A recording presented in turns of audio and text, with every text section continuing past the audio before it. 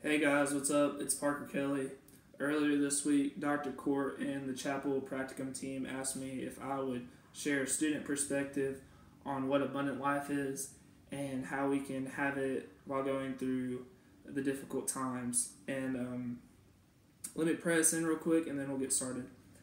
Dear Lord, thank you for this opportunity I have to get to talk to my fellow classmates about abundant life and share my thoughts and what you have to say about it.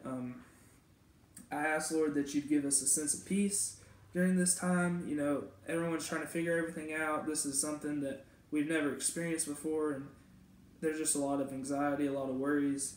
And I ask, Lord, that you just give us that sense of peace. Please be with me as I talk. Please speak through me and reveal to everybody what you're trying to say. It's in your name I pray. Amen. So, I know that there's a lot of anxiety going around with the whole tornado going through Nashville, completely destroying everything, completely destroying the school, the whole coronavirus pandemic, spreading around.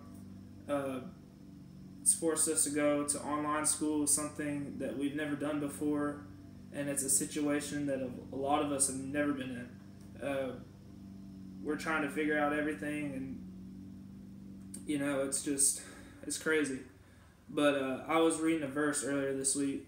It was 1 Peter 5:7. It says, "Give all your worries and cares to God, for He cares about you."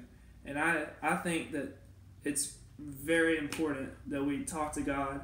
We're telling Him how we feel, telling everything that we're thinking.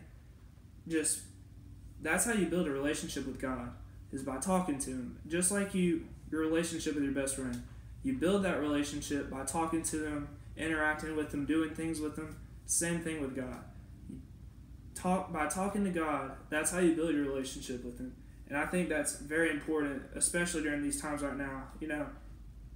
I have a feeling that, nowadays we get distracted by almost everything. Sports, musicians, actors, and I feel like God has kind of allowed this to happen so that we can get our focus back on what's most important, and that's Jesus. Focusing on Jesus.